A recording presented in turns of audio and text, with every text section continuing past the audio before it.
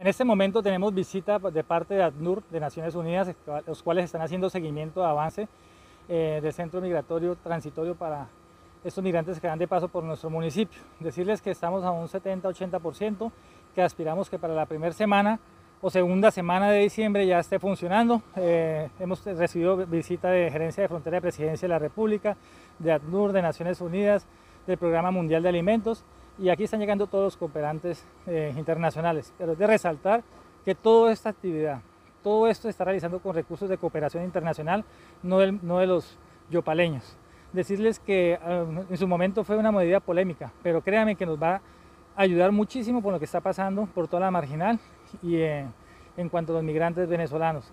Es de resaltar y tener en cuenta que ustedes han sido testigos de todo lo que ha pasado sobre esta marginal de la selva, donde hemos tenido quejas de los ciudadanos, pero esto nos va a ayudar a mitigar, porque de una u otra forma las personas que van de tránsito por nuestro municipio llegarían acá y no llegarían a hacer daños sobre la marginal de la selva, sino llegarían acá, como ustedes observan, tendrían una atención por parte de Naciones Unidas y continuarían su camino, evitando así que entren a utilizar a yopal de baño o a hacer sus necesidades en las diferentes partes o a pedir alimentos. Entonces aquí tendrían esta atención por parte de la comunidad internacional y seguirían su camino. ¿Aproximadamente cuántas carpas se estarían instalando en este sector?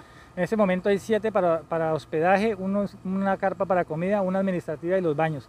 Eso es para un promedio máximo de 150 personas diarias, que es el flujo. Hay que resaltar que es la segunda ola, que es la más grande, donde vamos a tener mayor flujo de personas, y esta va a ser una de las medidas que nos va a ayudar a mitigar esta emergencia.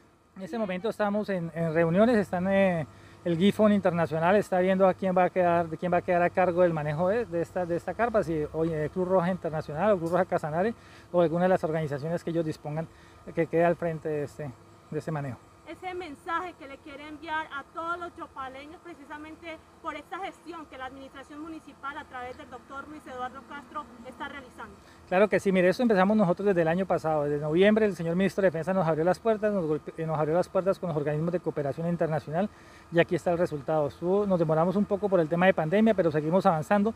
Sabíamos que venía una segunda ola, donde se calcula más de 250.000 personas en flujo, lo que es este resto de año, y de una u otra forma este centro transitorio nos va a ayudar a mitigar esta emergencia que vamos a tener, porque el flujo de migrantes va a ser demasiado grande.